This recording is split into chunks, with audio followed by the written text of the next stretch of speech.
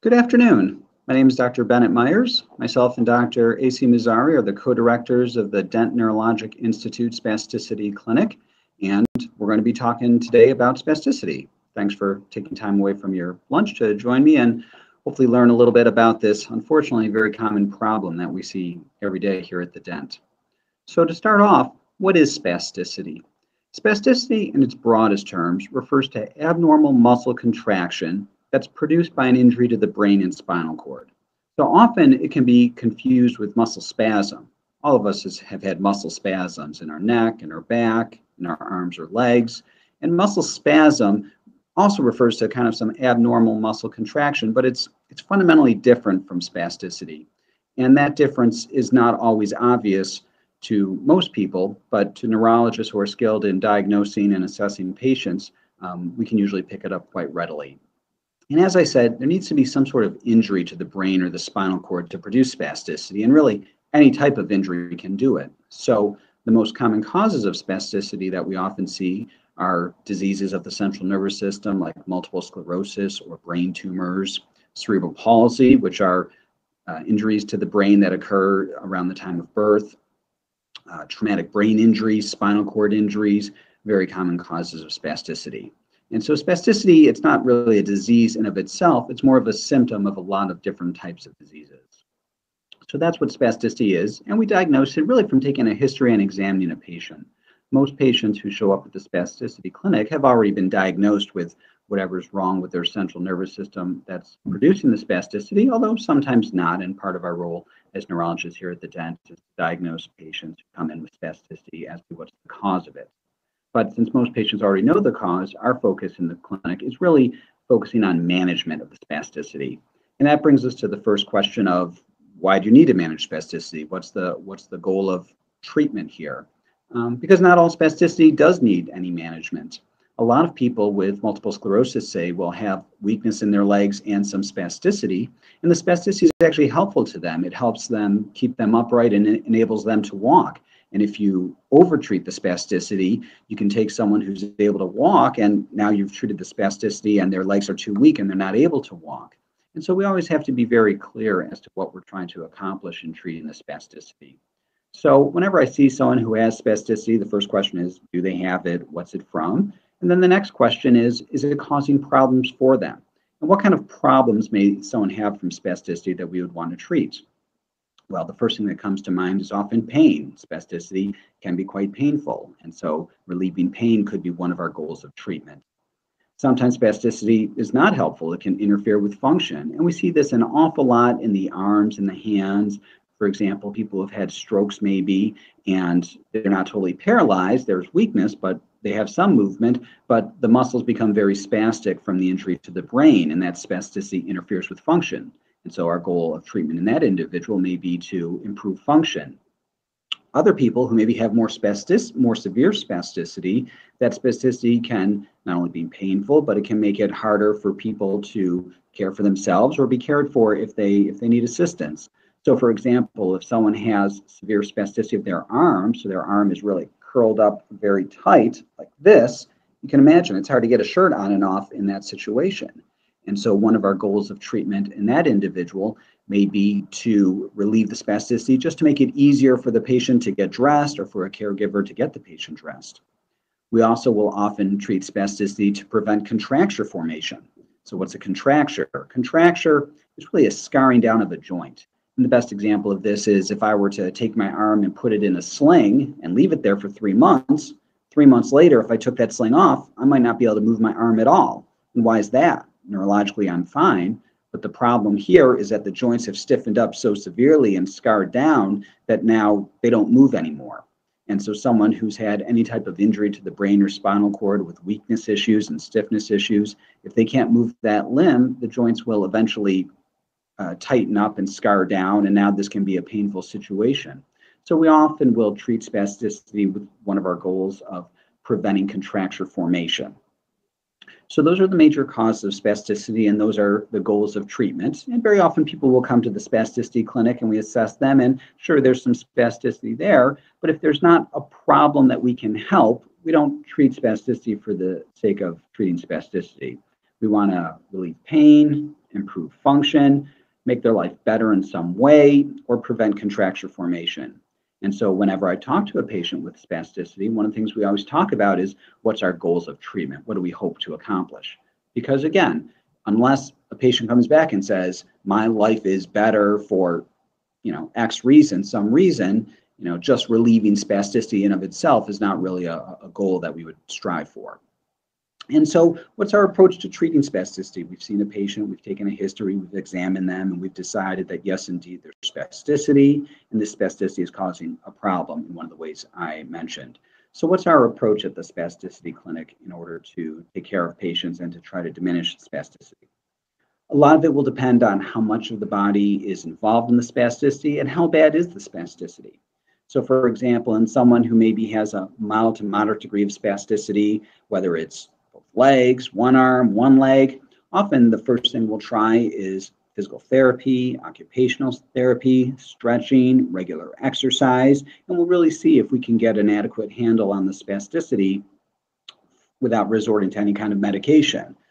Physical therapy, occupational therapy, exercise, none of these things have any side effects we really need to worry about. And so if we can manage spasticity without any invasive or medication approach, that's always our first line really in treatment of spasticity. And when we can be successful in that, great, usually everybody's quite happy. But often that's not enough. Often we need to be more interventional. And so the next step will often be medication. And there's a number of medications that we commonly use that can relieve spasticity. And these often work best in people where the spasticity is fairly widespread, or people where the spasticity is not too severe. And we often can have some success with medications. But the trouble we often run into is that most of the medicines that can lessen spasticity will produce side effects. And the big side effect we see is sleepiness with these medications. And so again, if in treating some spasticity, I'm making them semi-comatose, so they're sleeping 20 hours a day, I'm not really doing them any great favors. And so that often is our limitation to using medication, is that with a high enough dose of a medication, I can relieve an awful lot of spasticity, but if someone's sleeping all the time, I haven't helped them out a whole lot, and I haven't improved their quality of life, which is really the whole goal of why I'm treating the spasticity. So medication often has a role. Often it's not enough, particularly once someone's spasticity is bad enough that they find their way to the DENT spasticity clinic. So what's next on our list? Botulinum toxin injections are very commonly used to treat spasticity. And a lot of people will know botulinum toxin as Botox. Botox is actually a brand name. It's the most commonly used form of botulinum toxin in the United States. But there's actually several different brands of botulinum toxin that can be utilized in treating spasticity. And these include Botox, Xeomin, Dysport, or Myoblock are the 4 forms of botulinum toxin available in the United States that are used in treating spasticity. And they all work really in very similar ways. They all work by blocking communication between a nerve and a muscle, and that has the effect of weakening the muscle, but also relieving spasticity. And so that goes to the main side effect that we can see with botulinum toxin injections, which is weakness. Now, again, it's all a matter of degree here and how much function and what you're trying to accomplish, whether the weakness is a problem. So for example, if I have someone who had a stroke and they have a severely spastic and paralyzed arm where they have no use of the arm, I'm not really worried about causing too much weakness there because the person has no use of their arm anyway. But if my goal is to improve function in a limb, maybe I have someone who has a moderate degree of weakness and a moderate degree of spasticity. Well, now this can be very tricky for me to get the exact right dose of botulinum toxin in the exact correct muscles because I want to decrease the spasticity without causing too much weakness. And so it can be a fine line, and it takes often time to sort out what's the right muscles to inject at what dose. And it turns out that everybody is a little bit different in how they respond to the botulinum toxin. So some people will be very sensitive to botulinum toxin. A tiny dose will go a long way in relieving spasticity, but also maybe causing weakness. And other people seem to be more resistant to it. We often see that the bigger the muscle, the stronger the muscle, the higher the dose of botulinum toxin you need. And so if I have, say, an 85-year-old lady who weighs 95 pounds, probably a little bit of botulinum toxin is all I'm going to need. If I happen to have a linebacker who plays for the Buffalo Bills, though, who has a huge, very strong muscles, he's going to need a much higher dose of the botulinum toxin. And so it really takes a lot of experience and knowledge in sorting out what's the right dose of botulinum toxin to use. And then it's always a bit of a try and see proposition. We always will start on the lower side of our dosing to minimize side effects, and then we ramp the dose up based on response until we hopefully can achieve the desired outcome. Now, are there any other side effects of botulinum toxin we need to worry about? So botulinum toxin, it's a local treatment, so the vast majority of it will stay right where we put it in the muscles where we inject it, but some of it will spread. And so we do have to take into account of how big is the person that I'm injecting this into.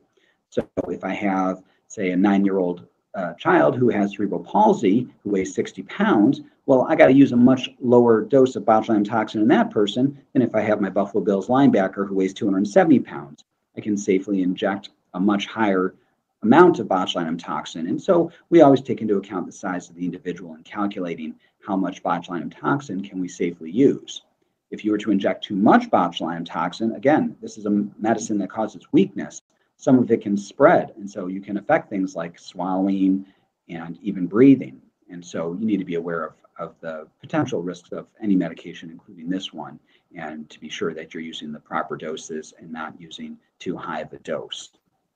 And so botulinum toxin usually works best if you have something focal. So if you have one arm, one leg, maybe both legs, is where we see the best results. Now, some people will have much more severe spasticity, some people with cerebral palsy, people who have had spinal cord injuries, may have a lot of multiple sclerosis would be another example, may have a lot of spasticity in both of their legs. And it may be in that situation where you just can't safely inject enough botulinum toxin to get adequate control of the spasticity. What do we do in those cases? Well, the next level of treatment, and really the strongest treatment we have for spasticity, is something called intrathecal baclofen. And that's a bit of a mouthful. What does it mean? So baclofen is a medicine that's used to treat spasticity. It's available in pill form, and we use it quite commonly in people whose spasticity isn't too bad. But baclofen can actually be given intrathecally. And intrathecal means into the spinal canal. So this is a situation where a pump is implanted, usually into the belly, and it basically looks like a hockey puck, except it's hollow and it's filled with the medicine, the baclofen. A tiny tube will go from the pump and will be inserted into the spinal canal so that the baclofen is given directly onto the spinal cord. And by putting the medicine directly where you want it, you can get very good relief of spasticity, especially in the legs. So baclofen pump works best for someone who has spasticity in the legs, but it often will help the arms somewhat too. The arms, it's a little bit more of a hit or miss proposition. And so for people with the most severe forms of spasticity, it's managed with an intrathecal pump. Now, the pump itself is placed by a surgeon. Here in Buffalo, we work with University of Buffalo Neurosurgery, Dr. Riley, who's the surgeon we work with who puts in the pumps. And then at the spasticity clinic at the DENT, we'll manage the pumps.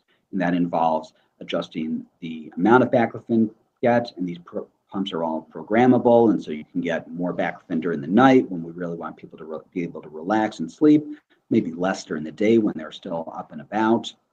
The pumps do require a bit of maintenance. They need to be refilled periodically, and that's something that also is done as part of the spasticity clinic. Usually every 3 to 4 months, the pumps need to be refilled. And then we need to troubleshoot them because these pumps are mechanical devices. There are things that can go wrong with mechanical devices, and so if there's any issue with them not working correctly, we need to be able to assess what's wrong with them and fix the problem. And so that really kind of breaks down the 4 main treatment approaches for how we deal with spasticity. First, you have your assessment, and then if you're going to treat it, you have your physical approaches, physical therapy, occupational therapy, exercise and stretching. You have your oral medications, which can be helpful but can cause sleepiness. You use botulinum toxin injections, or Botox as it's commonly known, for focal areas of spasticity. And then for the most severe cases of spasticity, we use intrathecal baclofen. And in many patients, we'll use multiple approaches. So some people will have intrathecal baclofen, but maybe they have a particular focal area where they need botulinum toxin as well. And so we'll use all approaches that we need to get control of spasticity, again, always with the goal of either relieving pain, improving function, and improving quality of life. And so I always find it actually very easy to tell if I'm being successful because I don't need to necessarily examine someone and say, oh, your spastic was severe before and now it's mild. I just ask the person, have I made your life better in some way? And if I have, then I've been successful. And if I haven't, then I have to reassess my approach. So that's kind of what I have for spasticity, but I think we do have a couple questions here. So let's see. Question number 1, can vaccinations cause spasticity? So the short answer to that is really, for the most part, no. The longer answer is that it would be a very rare side effect of a vaccination to cause some sort of injury to the brain that would result in spasticity. So remember, at the start of the talk, I talked about how spasticity is always caused by an injury to the brain or the spinal cord. And so really the answer to that question is, can vaccinations damage the brain? And it's probably about a 1 in a million situation where you could get an abnormal inflammatory reaction to a vaccine that could cause a brain injury. So maybe I should have said the answer is yes, but would be an incredibly rare event. For the vast majority of people with vaccinations, 99% plus, we don't see serious side effects from them. They do have the potential for side effects in rare cases, but it is quite rare. Question number 2, what are my thoughts on Flexeril versus Xanaflex versus Baclofen? So these are different medications. Flexeril, also known as cyclobenzaprine, Xanaflex, also known as tizanidine, and Baclofen are medications, oral medications commonly used to treat spasticity. Flexeril is probably used more as a muscle relaxer. It's not used quite as much for spasticity as tizanidine or Baclofen. All 3 medicines, though, are fairly similar in that they have kind of similar side effect profiles. All of them tend to cause sleepiness as a side effect. I think most neurologists would say that Xanaflex and Baclofen are probably a little bit better for spasticity, whereas Flexeril tends to be used more for people with more myofascial pain, muscle spasm. But all 3 of them kind of fall in the same general category as far as medicines that can cause sleepiness, can cause dizziness, but for some people can have a therapeutic benefit. And so all 3 of them often are utilized. Probably Xanaflex and Baclofen, though, more for spasticity than Flexeril, also known as cyclobenzaprine. So it looks like that's all the questions that we have today. Thank you very much. Oh, wait, one more question coming through, I'm told. So allergies to anti-inflammatory drugs. So anti-inflammatory drugs, which usually refer to things like ibuprofen, Aleve, naproxen, those are usually the anti-inflammatories. Really not used a whole lot in the treatment of spasticity. I mean, anti-inflammatories are really used more so for pain. And I mean, if someone has spasticity and they have pain as part of it, maybe you would take an anti-inflammatory to try to treat the pain, but they don't have any real role in treating the spasticity itself. So if I had someone with spasticity and they had an allergy to an anti-inflammatory, that really wouldn't be a barrier to me treating that person's spasticity. Okay, so thank you very much for joining me, and have a good afternoon and a good weekend.